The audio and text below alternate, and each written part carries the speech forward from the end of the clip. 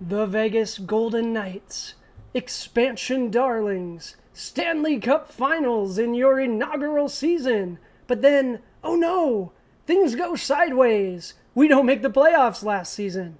But is the drought going to continue?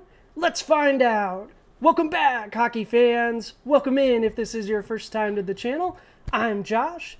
This is the Hockey Flow, and today it's Wednesday, August 24th, 2022. That's right, we're going to be talking a lot about the Golden Knights on another edition of Today in Hockey. They're actually going to be the subject of our question of the day. That's right, we're back with another one. We're going to continue doing our season previews this time. Like I said, Vegas Golden Knights, it's all about you guys. I know it's only been one season without the playoffs, but listening to folks around these parts, that's a drought. So are we going to snap this drought and make the playoffs? Let's find out. But before we get into that, we do have to get through today in hockey history. And then we have a big headline today. NHL 23 fans, I'm sure you guys are pumped, but we're going to check out the cover athletes. So stick around for that. Then we're going to get into the fun stuff in our Vegas Golden Knights preview, including a Jack Eichel deep dive. We got help from JFresh Hockey, some player card data, so be sure to stick around for that. If you do enjoy the content, like the video, subscribe to the channel, helps us out a ton.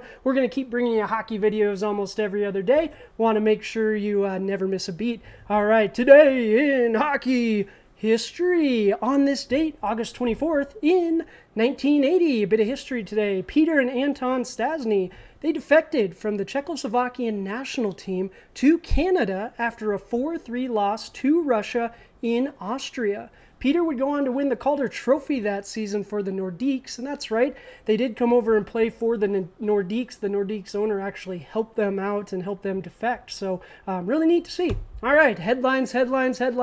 Already teased it a little bit, but we had some big NHL 23 news.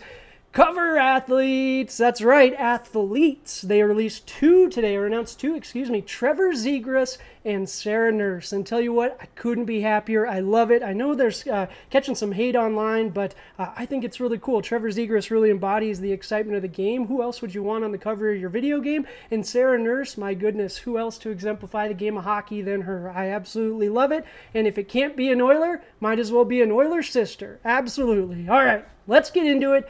Question of the day. We've done a few of these. We talked about the Maple Leafs yesterday, but are the Golden Knights, are they going to get back to the playoffs this season? I know, feels like a silly question, right? They only missed the playoffs one time, and we're talking about, are they going to make it back? Well, this team's been constructed very uniquely, so we're going to get into it today. Let's go ahead. We're going to go through the past state, last season, the current state, this season, including key additions and subtractions, and then we're going to dive into it. Jack Eichel. I think he's going to have a monster season. No spoilers here. We're going to get to that, but let's go through the past state first. So last season was a tough one, Knights fans. You were in the playoff race right until the very end, but you did finish with a 43-31-8 record, good for 94 points. They did end up finishing 17th down there. We see that thanks to the JFresh hockey card, team card, and we have a new addition, another deep dive more into the micro stats for the Vegas Golden Knights season as well. But if we're going to talk about last season, we got to talk about two things in particular: injuries and the Jack Eichel trade. Injuries, number one. Injuries really did reign supreme. The Knights were experts in navigating the long-term injured reserve. It felt like they always had at least one player in there, and they had to do that because their cap situation is atrocious. So this team, famously at this point, has been built on a win now, to heck with the future attitude, and they're starting to pay for it. We'll see that in a little bit with their off-season moves, and moves in quotes there. But last season, injuries did reign supreme. Mark Stone, we see him 10th in scoring. He only played 37 games last season, and that's tough.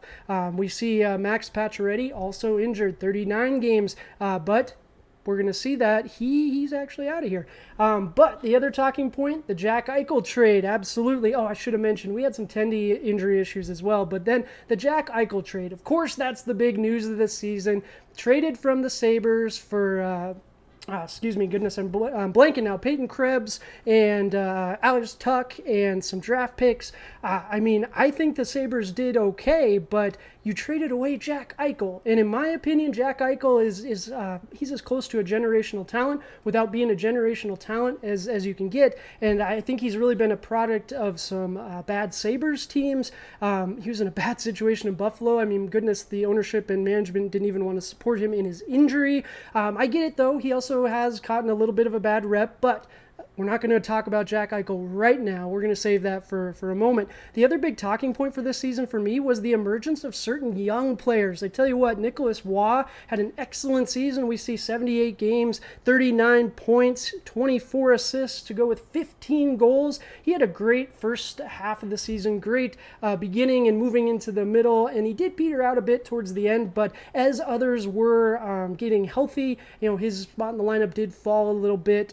Chandler Stevenson was another one that really emerged, and I look to him to have another great season. And Jonathan Marchessault finished with 66 points, led the team, but where was the scoring? I know injuries were an issue. Jack Eichel didn't get to play a full season either, 34 games, but man, we need to score goals, Knights, if you guys are going to expect to make the playoffs.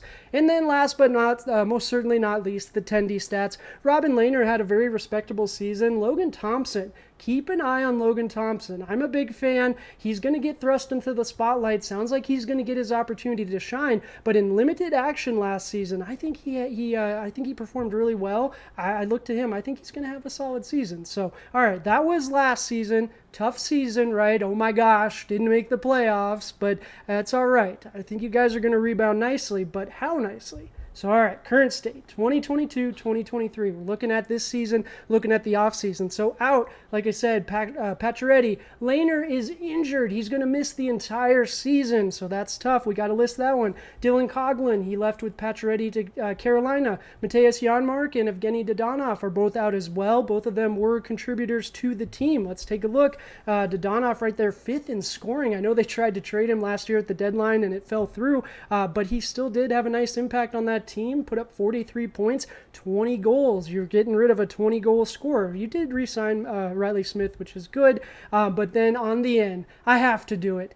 Future considerations. I know we've probably made some smaller moves and things of that nature, but my goodness, when it feels like your biggest addition is going to be nothing, essentially, that's really tough. But the Knights are in a unique position. Their biggest additions this offseason are essentially going to be getting everyone back healthy. You get your captain back, Mark Stone. That is going to be instrumental. You get a full season of Jack Eichel, and he's not coming off of an injury now. He's not coming off of a serious surgery. He just gets a full offseason, gets to just do what he needs to do, feel comfortable. He knows where he's going to play. He knows his situation. Chandler Stevenson going to continue to grow. Look at this Daily Faceoff lineup. They have Jonathan Marchessault slotting in the second line. If that's really how this ends up playing out, Chandler Stevenson obviously played center a lot last season and may have to do so again with Nolan Patrick out on long-term injured reserve. Nicholas Waugh can fill that role too, absolutely, but I'm kind of, the more I talk about it, the more I get excited about this Knights potential lineup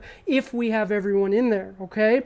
But if we talk about the Knights and we talk about how they put this team together, we got to talk about the elephant in the room. They rushed things, and they made some win-now moves, and now they're starting to pay for it a little bit. We saw it this offseason. You were letting Max Pacioretty and Dylan Coghlan walk for nothing. Dylan Coghlan was a nice emerging young player. I'd love to talk about him in my previous points as well. We could put him alongside Colasar, Nick Waugh, Zach Whitecloud. We could put him in that conversation. He had a solid showing for the Knights last season, but he's gone. And he's gone for nothing, and essentially because we mismanaged the cap a little bit. Now, this is just my opinion, right? Maybe it's the Vegas attitude in them. We're going to win now, and we'll address the problems when they arise. And so far, they've been able to address them, right? Give them credit where credit's due. They brought Riley Smith back. Everyone thought for sure Riley Smith was going to be gone last season. They brought him back. So kudos to them. Hats off to them.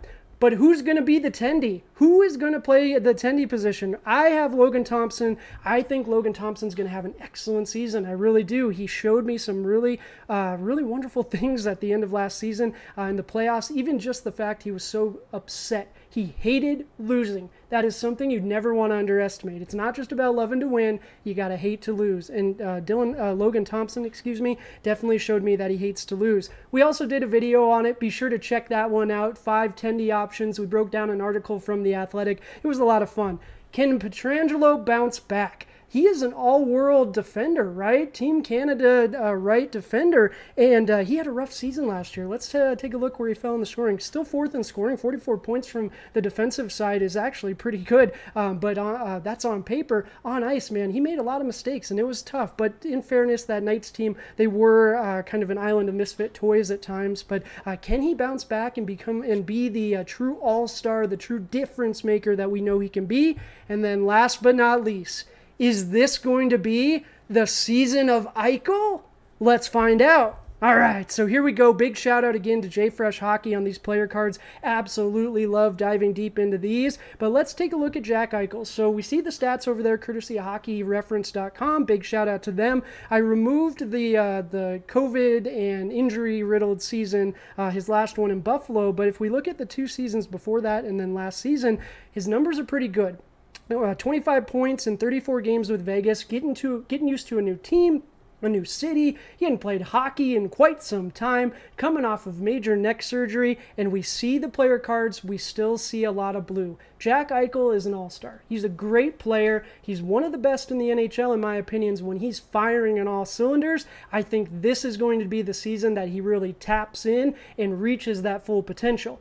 But why do I think that? So let's look at the talking points. I expect that WAR to be higher. I just talked about it. I fully expect him to be in the upper echelon of NHL players. His WAR last season, 86%. That's still fantastic. It's not upper echelon, but it's still better than 86% of the players in the NHL. Not bad at all, especially considering the factors we just went through. But what's going on with that even strength offense? So the even strength offense is essentially the player's impact on scoring when his team is at even strength on offense. And according to the analytics, Jack Eichel had a rough season in that regard. Is that because he's getting used to new teammates? Is that because he's getting used to a new system? I'm not entirely sure, but I do fully expect that number to climb as well as his own personal offensive numbers and his gold numbers to climb. But even though his even strength offensive numbers were terrible, his setups and his passing numbers were fantastic. If we take a look at the bottom down there, see that center lane and point shot setups, he was in the upper echelon of the NHL, better than 97% and in the 96th percentile for the point shot setups. And then for his shooting, he still had the shot, and that's something, the eye test is important, folks. I love watching Knights games, especially because they're local. I don't get to see them all unless they sell out, of course, locally, or if we go see them. But Jack Eichel in this season found himself in a lot of dangerous spots. It felt like he started finding himself a home on that left circle, but he was in the center of the ice a lot, and the numbers really show that. So it's really neat to see the analytics line up with what you see from the eye test. He found those dangerous spots on the ice. That's why we called that one out. And again, last but not least, we got to look at the passing one more time just because those numbers are absolutely beautiful. So Jack Eichel, what do we expect for this coming season? I fully expect him to have an excellent season. He's got a little bit time under his belt with his new team. He's going to be having the other stars on this team coming back from injury. I think that's going to be a huge, huge thing. He had to be the focal point last season with Mark Stone out. And then even with Mark Stone coming back, Eichel was still always going to be the focal point, but he didn't really have anyone else to take the pressure off, right? Jonathan Marchessault is a great player, but when he's leading your team in scoring with only 66 points, there's an issue. So I think Jack Eichel is going to take that lead. I think he's going to run with it. I think the rest of the team is going to play solid as well. I think Logan Thompson is going to have an excellent season. And I tell you what, the Golden Knights, they're going to do it. They're going to bounce back, and they're going to make the playoffs this season.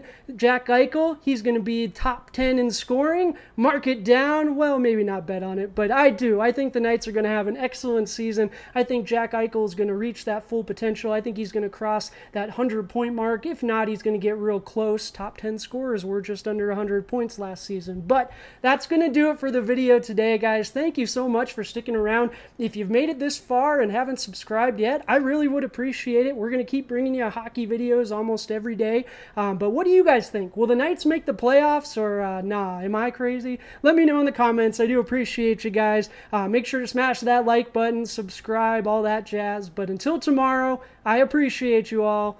Cheers.